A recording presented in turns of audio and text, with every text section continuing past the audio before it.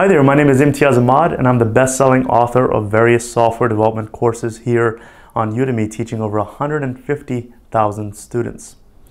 I'd like to welcome you to my Spring Web Development course.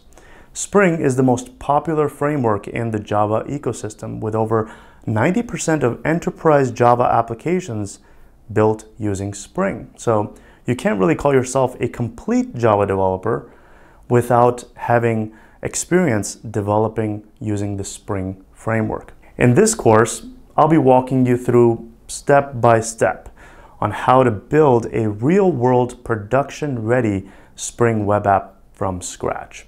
We'll be enhancing the application every step of the way by adding more and more features to it until we get it to a point where it's production ready, and during that process you'll learn and apply all of the important concepts involved in building a real-world Spring web application.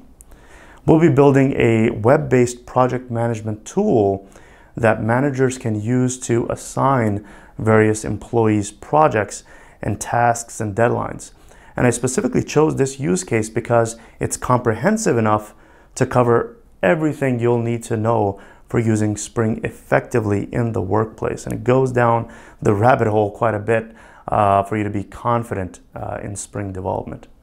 Here are some of the things you'll learn in this course. We're going to learn about Spring Web MVC, Spring Data, Time Leaf with JavaScript, Hibernate, Spring Core, Spring AOP, configuration files, integration testing, Spring Profiles for managing deployments, and best practices on how to use Spring Profiles, how to separate real database deployment from an in-memory database that should be used only for integration testing, and how you can run your application in production connected to a live SQL database hosted in the cloud in AWS versus running it in an administration server in your company or running it locally. And we'll also talk about the configuration settings required for deploying Spring applications in an enterprise setting where security is extremely tight versus building and deploying Spring for a startup in a Dockerized container. I'm going to talk about Docker and how you can containerize your Spring applications so that they're modular and self-reliant. This course has a 30-day money-back guarantee, no questions asked. So you have nothing to lose. So roll up your sleeves and enroll today and get ready to seriously upgrade your skills.